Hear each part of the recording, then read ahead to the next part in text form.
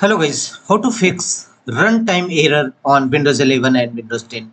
And to fix runtime error on Windows 11 and Windows 10, the first workaround is right click on the start button and restart your system. Sometimes a simple restart can resolve various type of Windows related issue. So first you must try restart your system. And if your error is not resolved, then go to the next fixes, open Windows settings by pressing Win plus I shortcut key. And from the left side, go to Windows Update and click on Check for updates. And if you find any update available, simply download and install it in your system. Sometimes outdated OS may be a cause of runtime error in Windows 11 and Windows 10. And if your error is still, then go to the next fixes.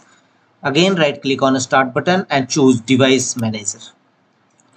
Open device manager in your system and here look for display adapter driver and update your display adapter driver. Right click on it and choose update driver.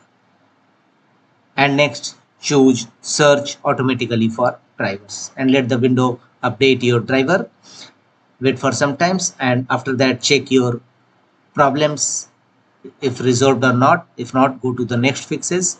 The next one is again right click on the start button and choose run command box. You may press Windows key plus R conjointly to open run dialog box and here type appwiz.cpl. It will open program and features window in control panel of your system.